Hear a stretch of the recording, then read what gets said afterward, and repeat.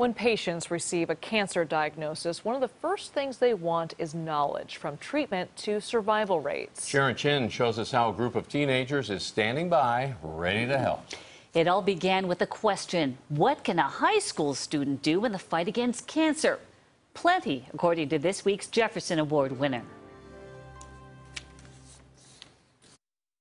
You have things called lymph nodes. Burlingame High School senior Alex Lee explains the biology of cancer to other teenagers. Cancer is one of those diseases, like everyone knows someone who has it.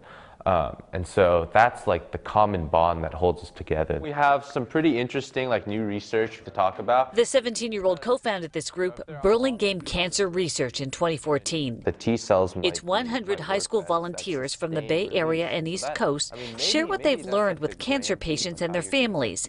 Alex understands his grandmother suffered from leukemia. If you have a loved one that's diagnosed with cancer, even if you have a doctor, it's just natural to want to learn more. The first thing volunteers learn is what is cancer and how does the immune system work. The teens read college textbooks about cancer treatment, success rates, and cost so they can educate patients in person or through the group's website. Dude, that's awesome. Under Alex's leadership, volunteers also organize conferences, develop video games, and operate a separate website for finding clinical trials. There's all grade levels. Mike Dunn, the group's advisor at Burlingame High, says Alex is advanced beyond his years. He can converse on a professional level, on an intellectual level, on a scientific level with people who, speak another language to the average person. And when it's done, they're going to have to be left like that. To get an overview of real-world research, biotech giant Genentech recently invited some of the students to tour the plant where it tests molecules.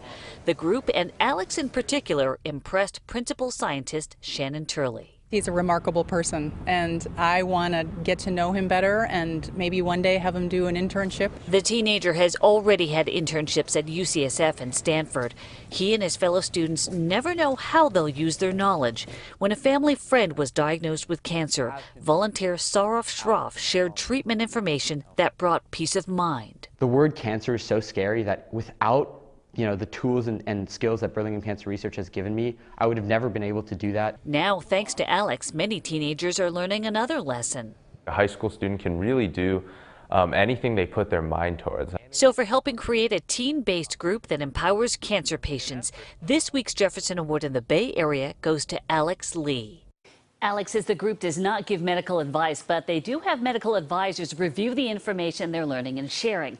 Right now, the students are trying to raise $3,000 to buy more advanced immunology textbooks. Amazing. This is an impressive group. Yeah, they're going to be there finding a cure. The next generation of Absolutely. scientists. Yeah, they are. Yeah. Great. All right, Sharon, thanks.